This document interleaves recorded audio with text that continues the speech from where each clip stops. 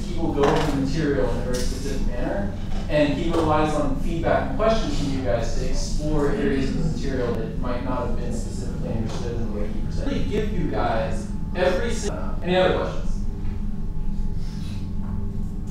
You guys just seem like a little wary now about the class.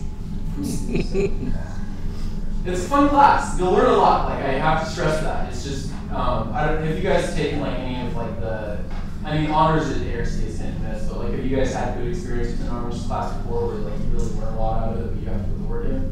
It's kind of like that. This is definitely one of the funnest computer science classes I've taken.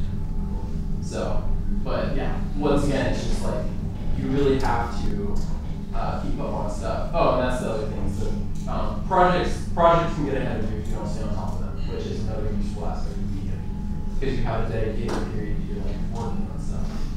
All right. Well, my email's right there. Is that actually legible to you guys? Because I know my handwriting is awful. Perfect. All right.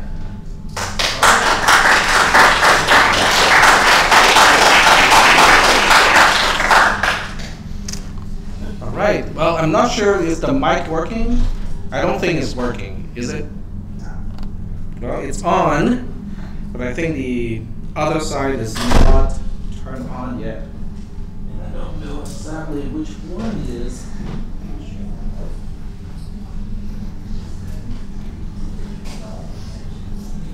Well, can people in the back still hear me okay? All right, so I'm not gonna worry about this. All right, this is our first class. So Cameron probably did a pretty good job convincing you that this class is really difficult, right? I don't know, I would be the last person to really correctly assess, the difficulty of this class. People keep asking me for each test, is it going to be easy test? I go like, no, I don't know. Don't ask me. I can answer that, after the test and after I grade everything, but not right now. So let's go ahead and take a look at the syllabus first. And as Cameron mentioned, I screen record everything. So that means everything on the projector, as well as my voice, is recorded. Okay, and I push everything to YouTube. It's not just recorded and saved and then uploaded later. It is actually streamed to YouTube. So if you want to double check and make sure that the voice is okay, because this is my mic, it's good? You just checked? Yeah. Thank you. So that's what I do. So each lecture is 80 minutes. So every lecture, there's 80 minutes on YouTube. So the way you access YouTube is just to go to YouTube. And you go to some professors. And this is my channel. I share the channel with a few other professors, but most of the other professors are not using the channel anymore. Once it is recorded, I would change the name because I just use a template. YouTube doesn't let me specify the name, how I want to save it. And I was just testing it a few times earlier, so a lot of these clips are actually useless. So once I save it, I will save it using a name kind of like this one. So it will be the date, 2018 for this class, 01 for this month, and then 16 for today, and then cisp310 for the class code. So this is how you can locate the recording for this class based on the date and also based on which class you're taking. Is that okay?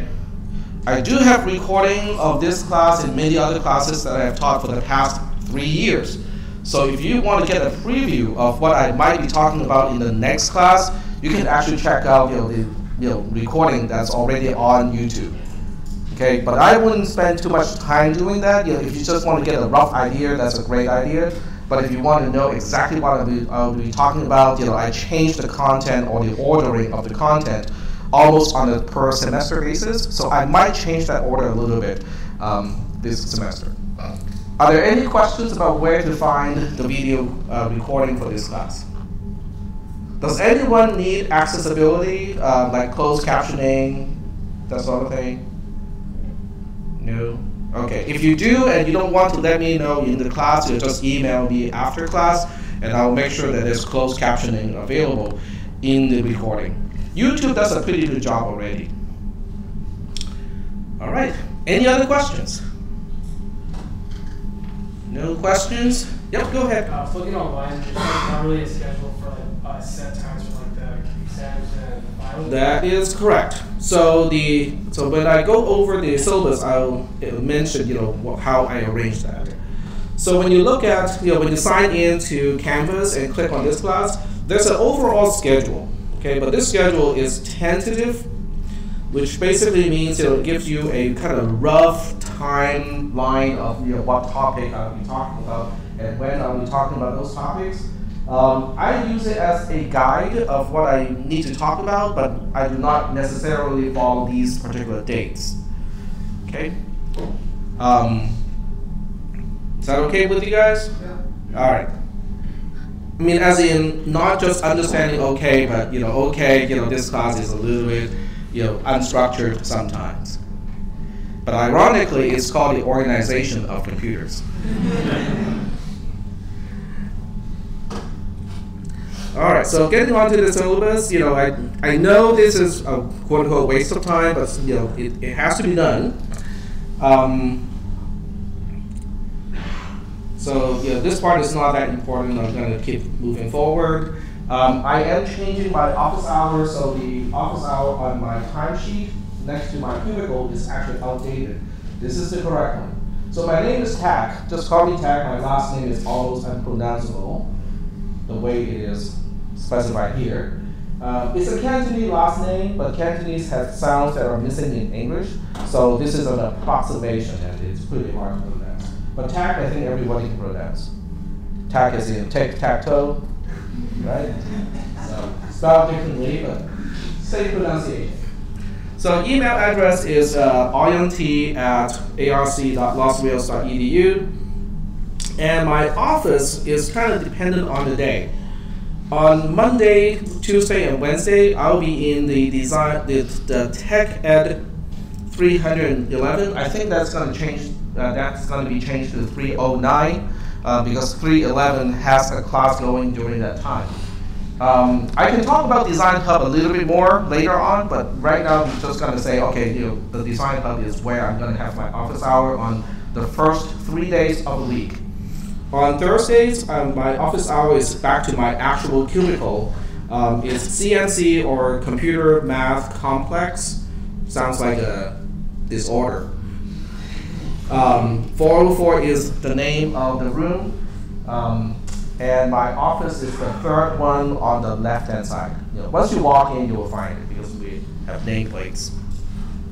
On Friday, it is online, okay, but the time is from 11 to noon time, and I will make it available so that you guys can live chat with me. If you want to talk to me in person, you can just let me know. I can come back on campus on Friday. That's not a problem. Yep. Thursday from 6:30 to 7:20. No, that is military time, so this is 4:30 to 7:20. I mean, to 5:20. Yeah. So it's right, kind of right before the first lab, the early lab. Are there any questions about how to contact me? By phone, by email, or where to find me when? Yep. Just to reiterate, you said that elsewhere this was incorrect office hours, but these are correct? These are correct right now. Yep. Just change Tech Ed 311 to possibly 309. If I'm not in 311, I'll be in 309. All right. Yeah, so when we get to the point where we want to talk about Design Hub, I would have certain people who are already in the Design Hub doing internship to help explain what it is about. Okay, is that okay? Okay, cool. All right, so moving along, the content of this class will be delivered by, sometimes video clip, but for the most part, this is a face-to-face class, so I'll just be here to explain the content. But since it's also recorded, so you can kind of count it as video clips. There will be reading material and interactive activities. Some of you have already done the interactive activities for today. If you're in the earlier lab, if you're in the later lab, you'll be doing it at 8:30. Okay. So moving on. regular effective content or regular effective communication policy. So how do we stay in touch? Okay, this is a face-to-face class, so most of the time we don't have issues with this. You can contact me by office. You can use the office hours to talk to me about any issues that you might have. Email works really well. Phone doesn't work as well because I'm usually not next to the phone. But these days, if you leave a message, it will be sent to me by email as MP3. So it's pretty convenient. You can also use the text messaging ability of Canvas to contact me, and that's the preferred way to contact me. Because this way, it leaves a trail on Canvas, and that's what the college wants, is to have a trail of communication, so that when it's time for our accreditation, they can show the trail of communication to the people who are doing the accreditation and go like, yes, our professors do talk to the students. Well, it's pretty hard not to do that in a face-to-face class. I would have to basically turn my back and just write on the whiteboard or the blackboard the whole time and not turn around and talk to you. Any eye contact is already some interaction. Okay, time frame policy. Basically, during the weekdays, I will turn around in about 24 hours with email and stuff like that. During the weekend, it's about 48 hours, 2 days. But once again, it's a face-to-face class. If you got questions, ask the questions in class. If it's a longer question, you want to show me something, your code is not working or something, it's kind of more involved, use the lab time. If that is not enough, then use the office hour. Is that okay? All right. Okay, moving on. Etiquette policy, just kind of the usual stuff. Don't do anything that other people can be considered as hostile, can be considered as harassment, can be considered as discrimination. Okay, so I'm not going to spell out exactly all those things. First day of class, people who are missing the first day of class are automatically dropped. That's a district-wide policy. So if you're here, you don't have to worry about it. But on the other hand, if you're watching this from home right now in real time, you're dropped.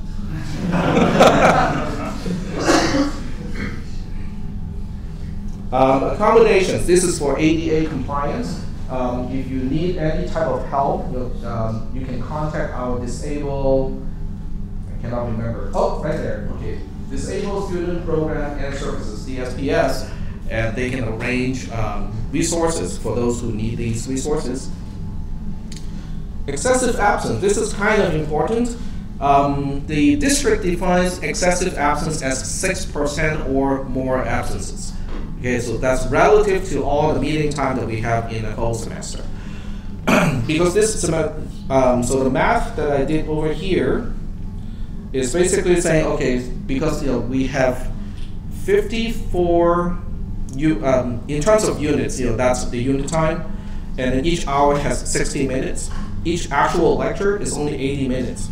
So each lecture is about 2.47% of all the lectures in the whole semester. So in order to be excessive, somebody will have to miss classes 3 times or more with unexcused. If you're sick, you show me the doctor's note, it is excused. Is that okay? All right, so the first 2 unexplained absences is not excessive, but the third one is excessive. All right. So the way I take role in this class is, sometimes I just pass a sheet of paper, but most of the time I can look at your online activity time and see if you sign into Canvas, on the day and in the lab. Yep. Speaking of excused absences, are you willing to work with work schedules by any chance or anything like that? It is not a mandatorily accepted excuse like being sick is. So if you have issues with work and stuff like that, you'll just let me know ahead of time, and I can see whether it is okay or not. So the point is, I still want people to be in class, but if you need to kind of fudge the lab time or something along that line, we can talk about it, but I cannot just blanket and go like, oh, okay, if it's work issue, it's okay. right, moving along. So the only excuses would be the health of the student himself or herself. I do understand, if you have kids or if you have parents, and they're sick and you need to stay home, so I kind of understand all that part, but the only absences that has to be excused are, sickness with a doctor's note. So if you're sick, it is important for you to get a doctor's note to show me, so that that can be excused. So all of these are unexcused, okay, or it is not mandatory that I have to have these excused. Is that okay? All right, so far. There's no quote-unquote late policy. I just do not accept late work. So you might want to kind of time your homework assignment, and start doing it as soon as possible. If you encounter issues, like there are certain things, you can get your homework done up to a certain point, but you cannot get past that point, you might want to let me know early as well, so that I'm aware of the situation and I can see if I can help you earlier. So are there any questions about these parts? Moving along. So you can look at you can look at these things as honesty versus integrity. So the bottom line is what the grade of a particular person should only reflect the academic competency and achievement of that person. That's the bottom line. Okay, and so cheating or dishonesty is basically the attempt. Okay, right here. I'm just going to highlight it. So it's the attempt to show possession of a level of competency, knowledge, or skill that is beyond the level of the student. If it's below, it's okay. But if it's beyond, it is not. I'm hoping that nobody is going to show a competency level that's below, but so the other way to look at this is to look at it from the integrity perspective. Okay, so basically the same thing, it's just defined a little bit differently. So now we have to go talk about the LIMS test. The LIMS test, because I really do not want to lock down and say, okay, you cannot help another fellow student. That doesn't make sense to me. Okay. So why do you think it is important for you guys to kind of help out each other when you're doing your homework, when you're studying, when you're getting ready for tests and stuff like that? Why is that important? How many people do it anyway? Okay, go ahead. Sometimes someone sees something you know. What about the times that you see something that your fellow student, your classmate did not see? So what happens in the process of explaining that? Does it help you, or is it just really a waste of your time? Oh yeah, it helps you solidify your own knowledge. Yeah, go ahead. Same point? Okay. So that's why I really want you guys to kind of help out each other, because in the process of explaining a concept to another person, you get a newer depth of understanding of the material. I understand that part because I do it all the time, because that's what I'm doing, right?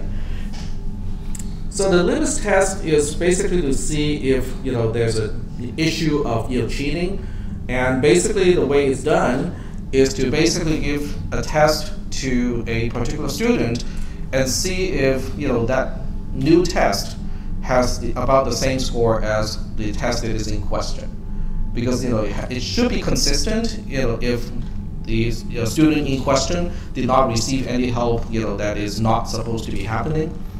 So that's basically how I determine whether that's the case or not. Okay, my battery is fully charged. Okay, so this part just talks about the importance of academic honesty.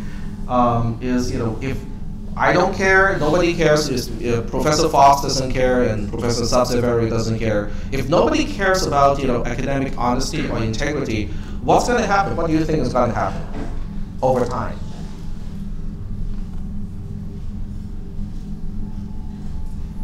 Okay, yeah, go ahead. There will be no more computer programmers that can make good programs. Okay, but that's kind of, yes, but that's kind of in the future. Yep. The validity validity of schools will basically disappear. Yep, because all of you are transferring. And if ARC is well known to produce students where their grade does not actually reflect their academic competency, they get an A or B out of our classes, but when they transfer to UC or CSU, they underperform or they just cannot even finish the program. If that becomes a pattern, what do you think is going to happen to our accreditation with all of those universities? It's all going to go away, right? So it's going to impact everybody. And that's part of the reason why it is important. So consequences would basically just be, okay, the work that is in question is going to get a 0, but at the same time, depending on the severity, it might be reported to my dean, and then my dean will take it from that point, and it's up to her to decide what else we can do about that. So so this part here is kind of important too. How many people have read the Guide to Student Rights and Responsibilities? It's online, it's part of the online catalog. But that might be something that you might want to read because it spells out both your rights and your responsibilities. If I accuse somebody wrongfully, okay, what can that person possibly do other than just complaining to me? There's a whole process. Okay, who do you contact on campus if something like that happens? So this document kind of shows you what to do if you think that you're wrongfully accused, or if you think okay, somebody is bugging me in the classroom, what can I do about that? That sort of stuff. Classroom behavior. This is not a kindergarten, so I'm not going to spend too much time on this one. So the bottom line is I don't want any disruptive behavior. Okay, so if someone wants to fall asleep in the class, it's not okay. It is okay as long as there's no snoring, because the snoring part can be a little bit distracting to the people around that person. But if someone just kind of needs to go shut eye and doze off, it's not a problem. The bottom line is I don't want it to impact the rest of the class. So the most common problem, quote unquote problem that I usually have is chatting. And it's not even chatting in the sense of chit chatting, right? This is chatting like somebody did not quite get what I said, okay, or could not copy what I just wrote in a program or something along that line, and would ask the person next to this person, go like, okay, can I take a look at what you copied? Okay, that sort of chatting. But that is disrupting the student that's being asked. So that's not good. Instead of asking the other person, just raise your hand and let me know that you want me to flip back to the other screen. Okay, that it's okay, not a problem. If you need more time to write down something on the projector, just let me know. Okay, because some people don't trust me. Occasionally I do have technical difficulties where I thought something is getting recorded and it's not, or I will forget to press the start button to start the streaming. So occasionally that happens, and you might want to at least jot down some important notes. Interrupting usually does not happen. If you have a question, if you want to say something about the subject matter, just raise your hand first, and I don't think I have been known to not address anyone. So does anyone want to try that now? Raise your hand and say something. No? Okay, go ahead. Bananas. Okay, cool. You wanted me to say something. Yep. And what does that mean? It's a fruit, or I don't know if it's actually fruit. It's Okay. It's yellow. Well, the later section has there's a whole section on gibberish, so we'll talk about that. So in this classroom, I think there's a sign just like all the other classrooms. I don't know where they hide that sign. But no food, no drink, usually no kids and no cell phones. With your cell phone, you can turn on Do Not Disturb and link your Do Not Disturb to your calendar, and you just put the class into your calendar, so your phone will automatically silence. And then after the class, it will turn back on automatically. So that's a pretty cool feature. Sorry? Okay. Because in this classroom, we don't have computers in front of you, it's just in front of me. If you need to drink plain water, it's okay with me, but anything that's sweet or kind of has color, Probably not a good idea. Yep, go ahead. That was my question. Okay. Yeah, plain water is fine. Even if it's caffeinated, it's okay too. I know there's caffeinated water. If not, you can go to the chemistry department. Make your own caffeinated water. I don't think it tastes very good. Okay, so moving along. How to attend lectures. Most of you already kind of know that. So I want to kind of emphasize that even if I'm recording the class, there's still certain things you can do in class that can help you. You might want to write down at what time I start to talk about which topic.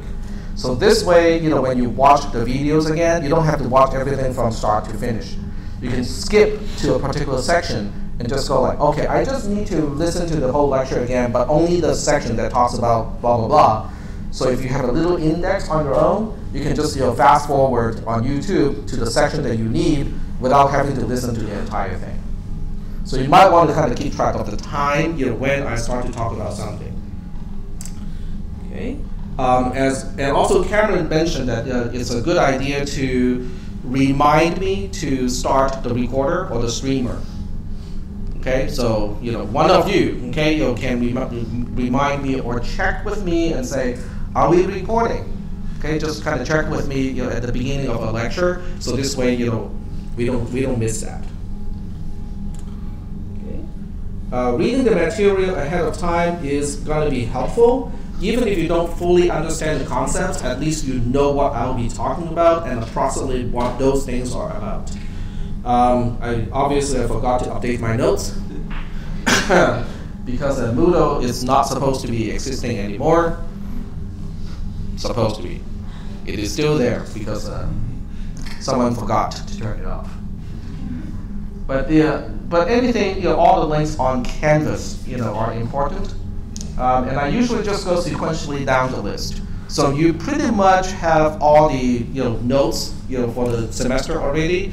I might be typing a little bit more later on in the semester because I still have some content that I need to transfer over. But reading ahead of time is definitely going to be helpful. And then right after class, what do? Dinner, sleep, right? Well, if you have a chance, you might want to just kind of revisit, what was discussed in class. Okay, that is really helpful because your mind is fresh. It still remember most of that stuff.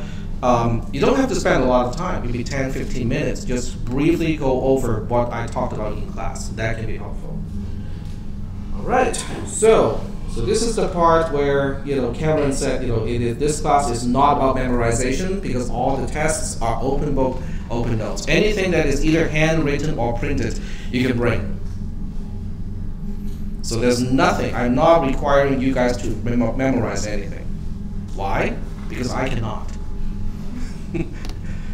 But instead, I'm testing whether you understand the concepts and can use those concepts to solve problems. So it is about problem solving. Okay?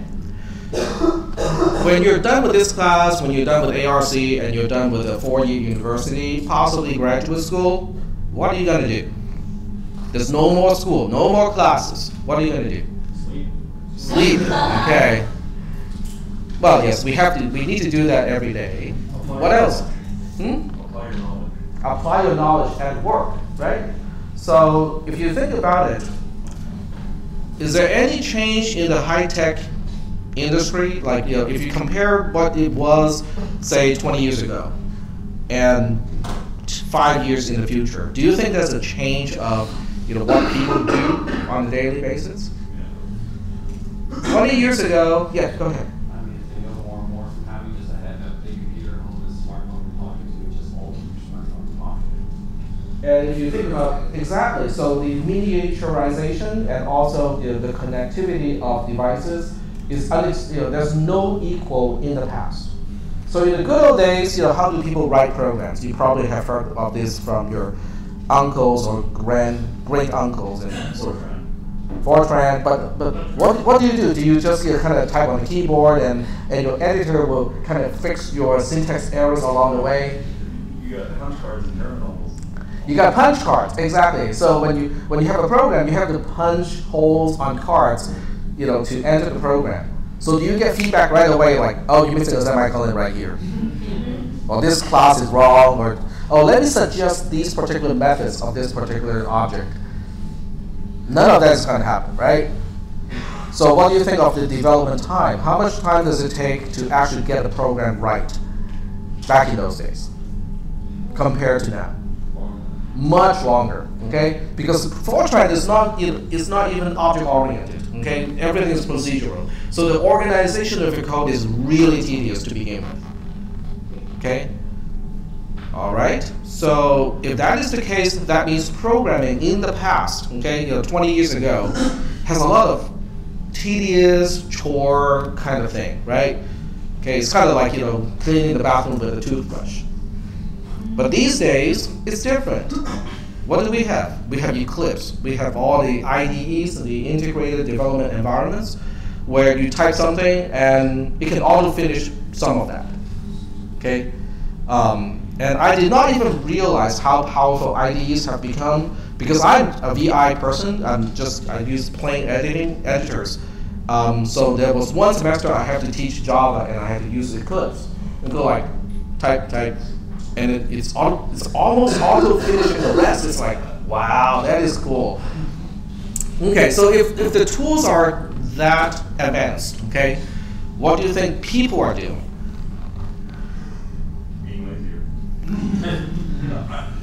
Your employer is not going to allow that to happen. So what do employers expect now from employees? Oh, higher productivity. Okay. Higher productivity, but things that computers cannot yet automate, right? But don't you think we are automating more and more stuff now? What's happening to the retail industry? Going down the drain. There won't be a retail industry very soon. That's because things are getting automated. 20 years ago, people can say, I'm going to start with a job like flipping burgers. Do you think there will still be jobs like that? No, because it can be automated. So same thing applies to programming. A lot of programming tasks used to be difficult to do, and you have to have a lot of people hours to get it done. And these days, that's a no-brainer. I mean, anyone can do it. So as a computer science student, think about what kind of jobs, will still be available when you graduate. What do you think? What kind of jobs will still be available and still be in demand when you graduate? Yep. Problem-solving jobs. And what kind of jobs requires problem solving? Software engineering. But specifically, in which area? Security. Okay, who said that? Great. Okay. With this class, we'll talk about security a little bit. Not only from the standpoint of, okay, in general, it's a really cool topic to talk about, but also from the perspective of, how do we end up with problems? So I will talk about Stack Overflow, exploits in this class. And Cameron was just in my office a little bit earlier, and he was talking about Meltdown. Was it Meltdown? And it's a hardware issue. Meltdown is not a software issue, it's a hardware issue. And that's why it is impacting not just Windows, but also Mac OS X and also Linux. Okay? It's a hardware race condition issue. So it's a much lower level type of exploit that we have not really seen for a long, long time. Okay? So those jobs will still be on the rise. Yep. I think this is a 1995 issue. It's just, there might be a time where issues like that exist. Yep. Yep, and yet, we are marching forward to automate just about everything. Cars will be automated, it will drive itself. Weapons will drive themselves, right? Okay, so if you think about this, it's just amazing to me how we are automating everything. Like even attack drones are now getting fully automated, and yet we have issues like Meltdown. So if you think about, and so just say the military is 90%, automated. Okay, people are just clicking, and we are fighting wars by clicking on the screen. And then suddenly someone figure out a security issue like meltdown, where it impacts not only a particular operating system or a version of an operating system, it impacts every known operating system today. What are we going to do? So I'm not going to answer that question, okay? This is a question that you guys will have to answer because you are going to be in the workforce when that happens. Note I said when it happens. It's not a matter of if, it is a matter of when. There was a hand earlier. Yeah, Yep. I was going to say, aren't they trying to patch it just by completely circumventing the entire way that the processor does that? And that's why the actual patch will slow down computers significantly. Because in order to make sure there's no race condition, you basically have to make one side always lose that race by slowing it down. Clearing it out, everything is clear, and then you can... Right.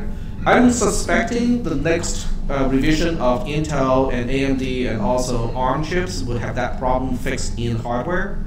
But that's just, what I think. I'm still sitting on my second gen and my fourth gen, so I'm just like...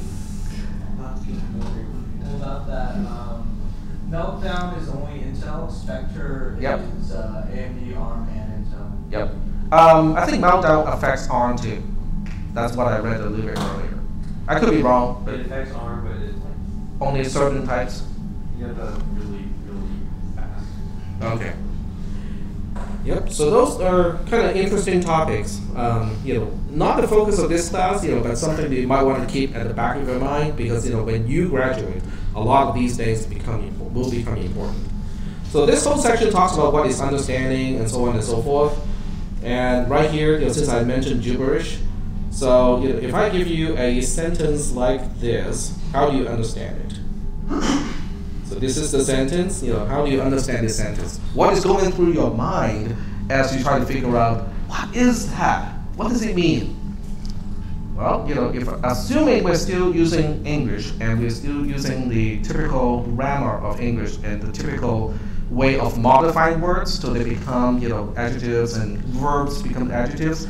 So you can kind of understand that Bojadi is probably an object, a noun. Okay, you can understand that immodified, okay, is something being done to Bojadi, and then but it only happens when a Bojadi is getting nufficed.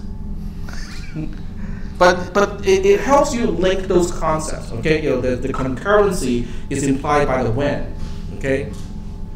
And the word becomes implies something is causing something else to happen, okay? So that's understanding, okay? It's in this class, memorization is not going to get anyone anywhere. It's just not going to be very useful. So understanding is the key issue. So now the question, the natural question is, but what if I cannot understand a particular concept? I have no idea what you just said, Tak. What do you think? Raise your hand. Raise your hand and ask questions, okay? So what kind of question will be helpful? Because some people can just say, okay, I have no idea what you just said. Can you repeat the whole thing? That's not going to be very helpful. So what do you think is going to be more helpful to me and to the rest of the class? Yes? Specifying what part you don't understand. Exactly. Okay. Cricket. Sounds like it's coming from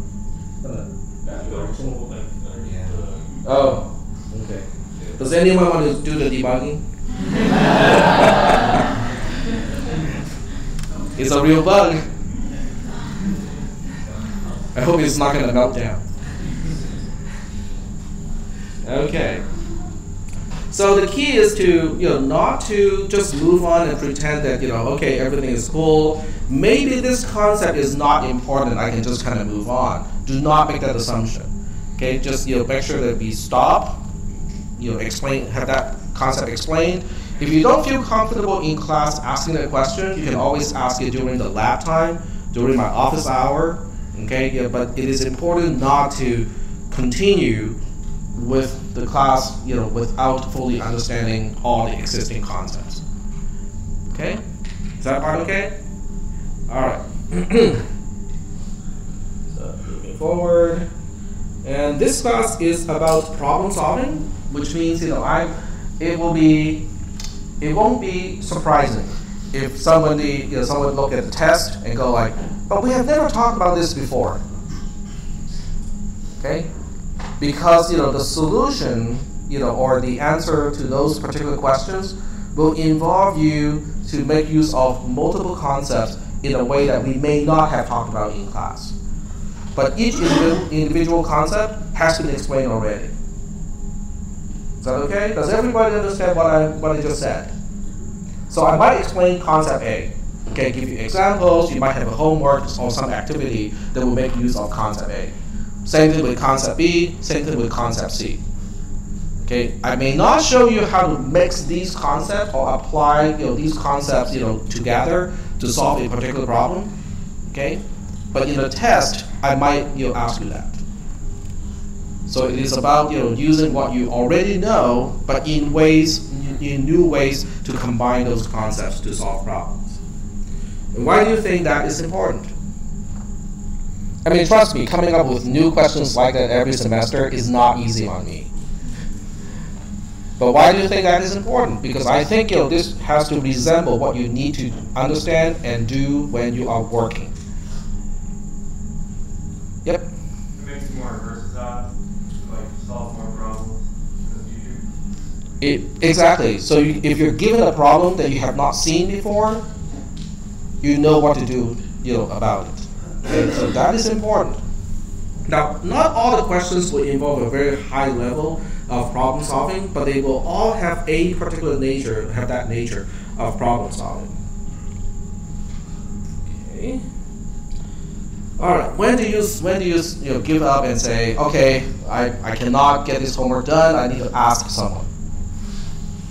Instead of doing the homework assignment independently by yourself, you're now saying, okay, I kind of need some help. So when do you kind of cross that line? Yep. After you try it and then stop and then try again and then stop. But so the question is, the threshold is different for each person. Some people may try something for 5 minutes and then go like, okay, I'm done, I'm giving up. give me the answer, come on, tell me. Some people may not give up, in a day, maybe 2 days, okay? So your threshold is entirely up to you. For certain type of homework assignments, you can work together. Okay, so this is a change from past semesters where there are some homework assignments where the whole class can work together because it's not graded. But just because it's not graded doesn't mean it's not important. It simply means that I expect people to work together, so I cannot really use the outcome as the individual grade. Okay. So I would recommend try your best to solve the problem as much as you can before you give up. Okay, or at least don't ask someone to give you, okay, give me the answer. Okay, instead you can ask someone, okay, how should I approach this problem? There's a big difference between give me the answer or can you give me a suggestion of what to proceed at this point. What concept, tell me what concepts are important to solve this problem.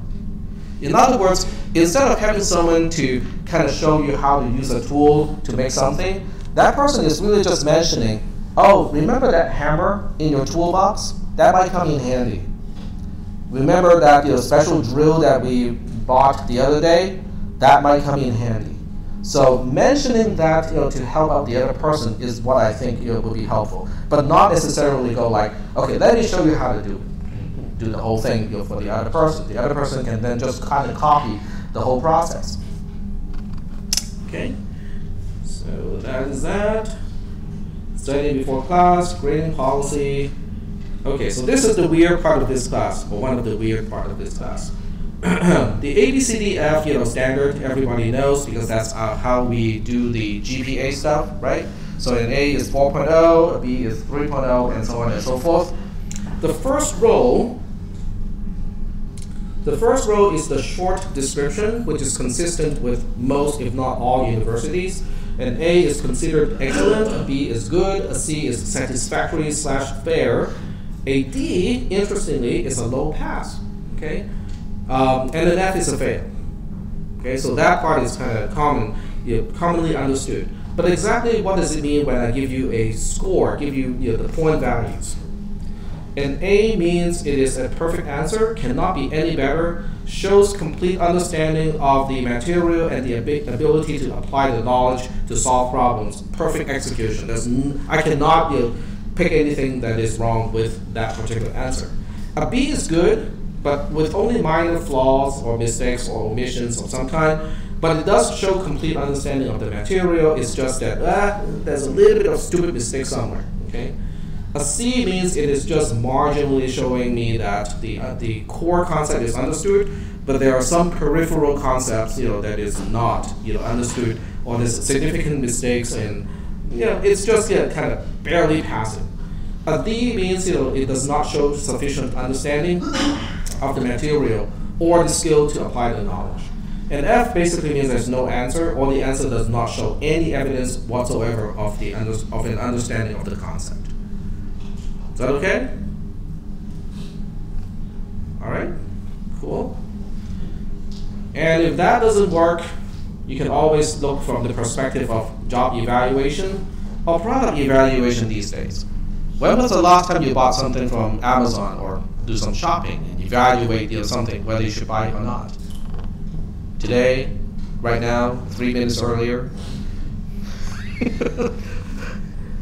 So what is a 5-star product? That's an A product, right?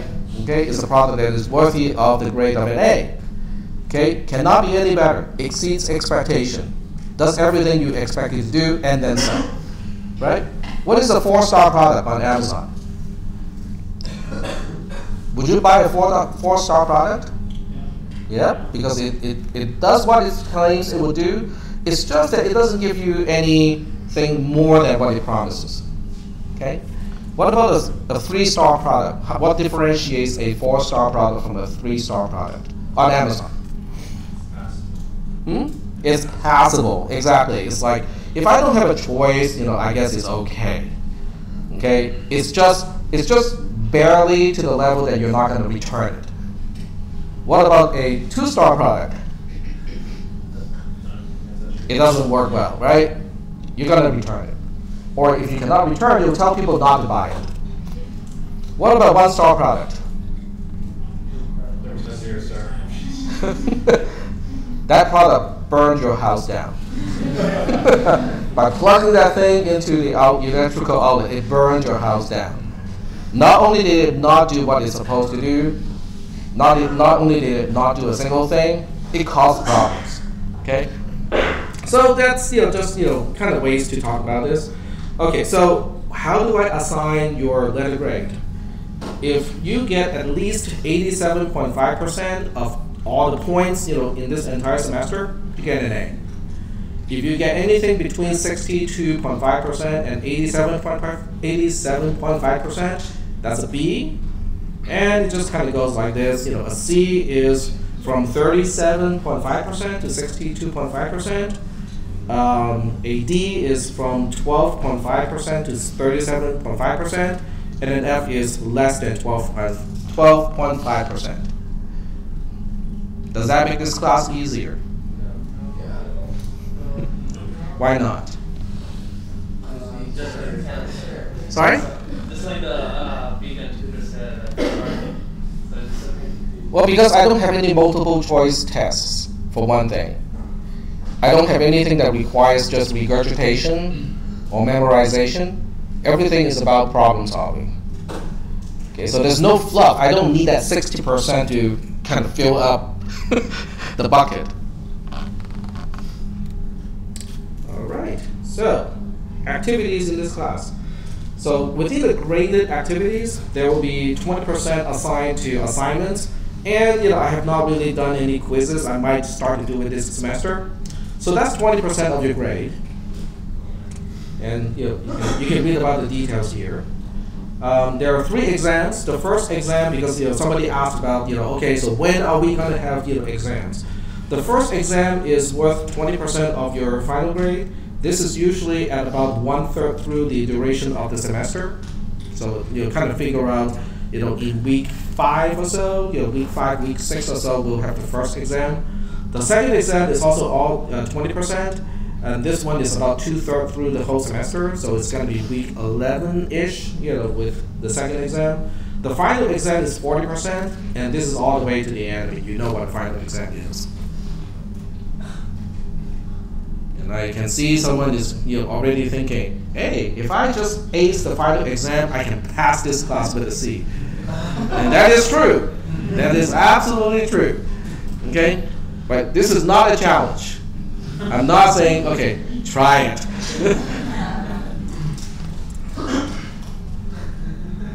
Okay, this section is new. So even if you have taken classes from me before, this section is new. I will start to give you guys ungraded assignments. For 2 reasons, I'm not grading these assignments. 1, it is a lot of work. 2, I want you guys to work together. Okay? In any number of, if you want like 10 people in a group, go ahead. I would not recommend 10 people. Yep. Will we know if these are ungraded beforehand? Or? Yes. I will announce whether something is graded or not, prior to assigning it. So the ungraded assignments, will be something that at the end of the class, I would just go like, okay, so this is going to be a homework assignment. It will help you understand the material. When you're doing this assignment, it is study, okay? This is study, but it is not going to be graded. So if it's not going to be graded, okay, how are you going to learn from doing this homework assignment? What do you think? Practice. It's the practice, but how do you know whether you got it right or not? You'll be on the test, okay? That's one reason why you want to do it, but how is this going to help you learn the material if it's not graded? Okay, so first of all, I will give you a solution. I will give you my solution. So when you have your solution and you have my solution, what do? You compare the 2 solutions, right? Now, my solution is not always, quote unquote, the better solution or the correct solution. Your solution can be just as correct, but you have to analyze the 2 solutions and come to that conclusion. What if you're not sure? You ask me, okay? You show me your solution, and you say, okay, this is my solution, and I see that it's not entirely the same as your solution, but is this still a good and correct solution? You can ask me, and I can help you evaluate. I will also give you test cases. When a homework assignment is due, and also when I assign it, I'll give you test cases. I'll give you test cases where, okay, plug these numbers in, this should be the output. Plug these numbers in, that should be the output. Okay? So if your solution works for all of those test cases, it's good indication that it is correct, but it is no proof that it is entirely correct. Is that okay? All right, so this section is new, and this is all just repetition of what I said. All right, so this is the whole syllabus, and we spent a good amount of time. Are there any questions about the syllabus? Yep. Other than these unassigned or ungraded assignments, will there be any group work? Any group work would not be graded, because it's kind of difficult to be fair when you have a group of people working on the same thing. Now I know, at work, this is kind of what you have to do. You have to work with coworkers and whatnot. But in this class, if it is graded, it is individual work. Yep. Okay. So we got the syllabus out of the way, so we can now start to talk about, this is your lab activity. The early lab has done this already, so the second lab, the lab that starts at 8:30, will actually do this. So this is something for you to do in the lab. So instead of doing that, I'm going to go to my notes here. So this is the format of everything that I quote unquote publish. There's a PDF version. I mean, you know what PDF is, okay? It's you can print it out, put it into a binder or whatever. But in class, I'm going to use the HTML version just because I can zoom. It's easier to display on the projector. All right. So the first part of this is going to the physical devices. In other words, we're looking at computers, but we're not looking at a computer as a black box. Okay, we're actually looking at a computer, in terms of the components. What is inside a computer? What makes it a computer? So in the good old days, there are electromechanical computers. Can someone name a famous electromechanical computer? I scrolled already for that purpose. So at the end of World War II, the Enigma machine is not, quote unquote, a computer. It is a fairly mechanical device to do encryption. But the bomb computer that does all the deciphering is the computer. How many people have watched The Imitation Game?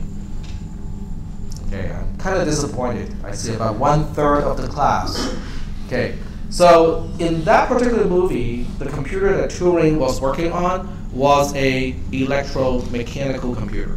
So it has mechanical aspects, things turns and clicks and move, but it's also electrical. So the context, is important. So that's an electromechanical computer. They're really slow. Okay, so they're very slow compared to other types of mechanisms, mostly because of the mechanical aspect. There's only so fast you can turn a gear, okay, because it's physical. And then we move on to vacuum tubes. Okay, so each of these hyperlink links to a Wikipedia page. So for those of you who say, okay, I have to know what it is, you can just kind of click that. So so getting back to the famous computers that are vacuum tube computers, the Colossus is the first really famous vacuum tube type of computer, and then that particular computer is also a deciphering computer, but it is not the counter to the Enigma encryption. It is the counter to the Lorentz pronunciation cipher. The difference between these two ciphers is one is really portable, it's kind of like the size of a typewriter. The other one is huge. Okay, so you can only use it at the headquarters, you cannot use it in the field. But the encryption mechanism is also far more complex, so you need a vacuum tube computer to give you the speed to do the deciphering. And then we move on to transistors. We're still in the era of transistors, by the way. Okay, we really have not gone past transistors at this point. So a transistor is also known as a semiconductor device because the main material that we use to make a transistor is quote-unquote semiconducting. So how can something be semiconducting? What does it mean, semiconducting? Yep. You can conduct on and off, so like sometimes it'll be conductors, sometimes. Okay, go ahead.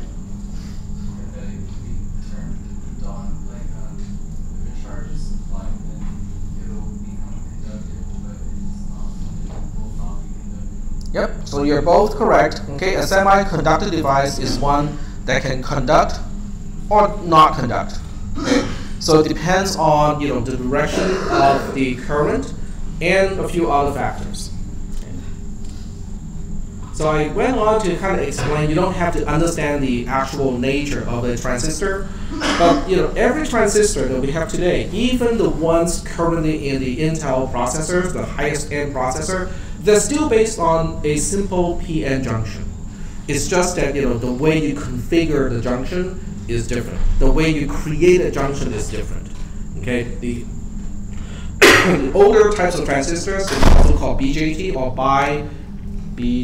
bi-junction transistor. They are they consume more current. They're power hungry, but they are more reliable, more robust in many ways. And then the current transistors that we use are called field effect transistors. They do not consume a lot of current. They're very small. They're very high in terms of efficiency, but they're still transistors.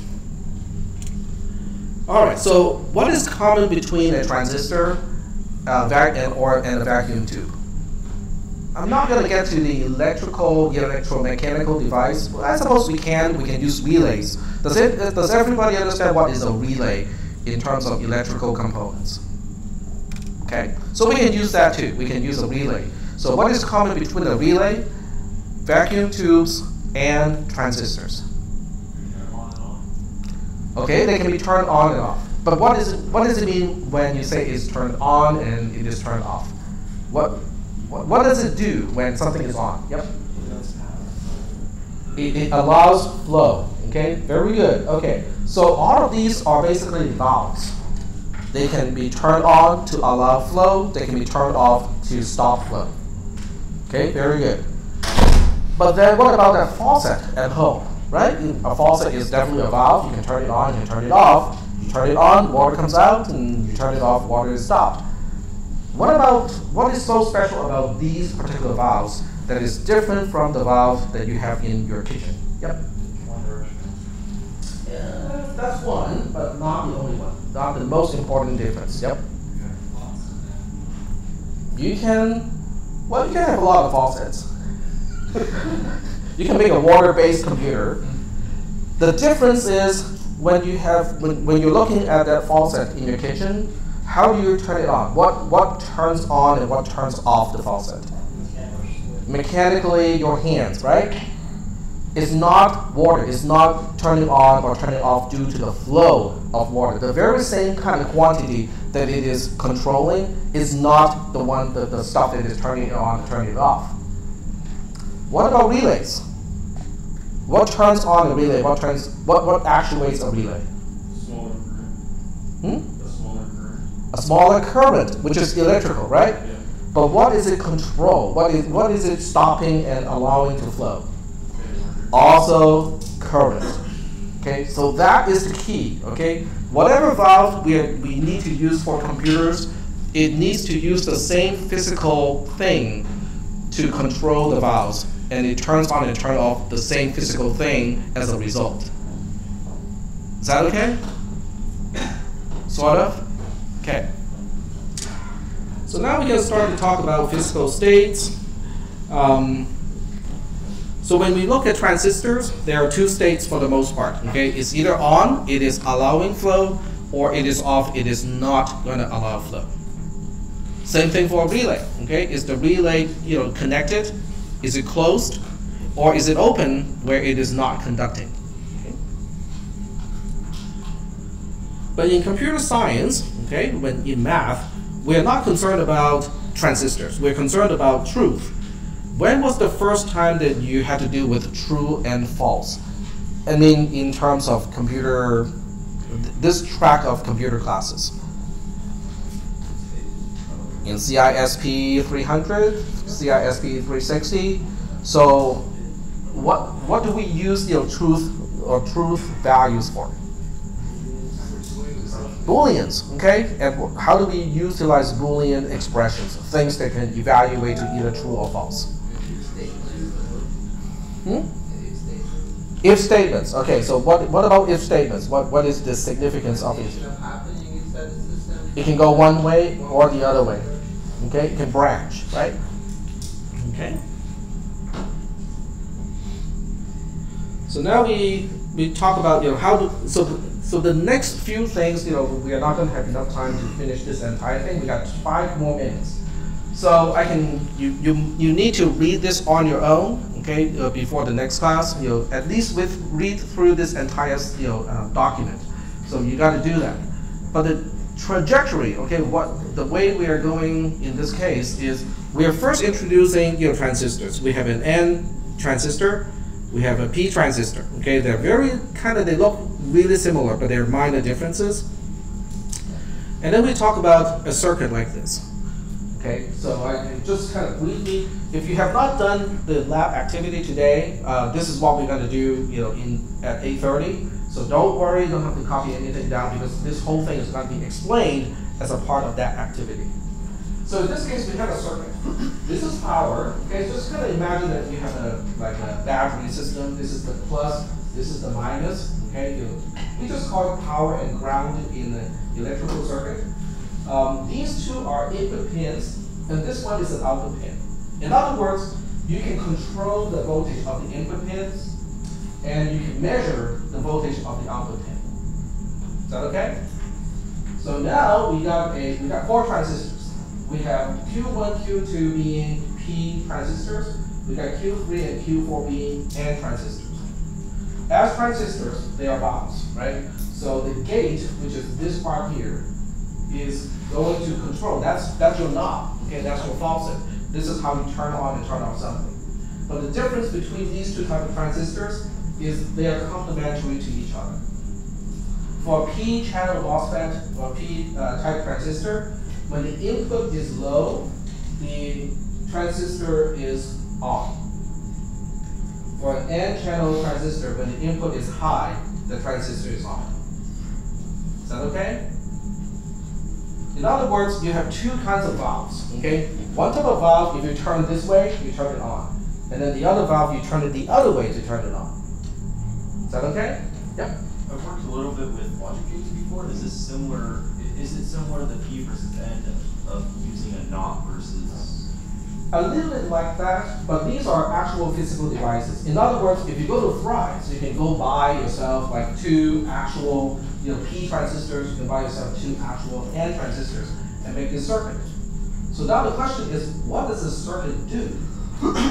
For those of you who did the lab already, you kind of go like, oh yeah, if we flip the signals from 0 to 1 and 1 to 0, there are certain combinations that will turn the output to a 1, and certain combinations that will turn off the output. Okay? So I'll give you a quick summary and the truth table. So all of this is an explanation of how the circuit works. So you have to kind of dig and read through this stuff because it is kind of important. But the conclusion, I want to jump to the conclusion right now because I'm running out of time, but I do want to show you what you're reading, why this is important. This is the truth table. Okay, X, Y are the inputs and the output obviously is just the output. So if this is a truth table, 0 means false and 1, which is not 0, is true, what does that look like? Does it resemble any operator that you have seen in programming, in cisp310 or cisp360? It's sort of Not AND. Not AND, exactly. It is a negated AND, okay? Which is called an AND, N-A-N-D. Okay? So it's a NAND gate, two input NAND gate. Big deal, okay? So now we have some really obscure operator that you have never seen ever in your other programming classes. So what is the big deal of a NAND 2 gate? If I know how to make a NAND 2 gate, what is the significance? Yep. Can you build other gates for it? You can build all of the other ones. A NAND 2 gate is all we need. Out of NAND 2 gates, not a single one, okay, I can make a NOT gate. I can make a regular AND gate. I can make a regular OR gate. In other words, give me 4 transistors, I can give you a NAND 2 gate. But give me a bunch of NAND 2 gates, I can give you every single logical operator that you already know. All right. So what is the significance of that? Ignoring the details, ignoring the explanations, what is the significance at the end of this entire document? What is the significance of, oh, give me transistors, I can give you an electrical mechanism to do the logical expressions that you have done in all of your other programming classes. What is the significance of this?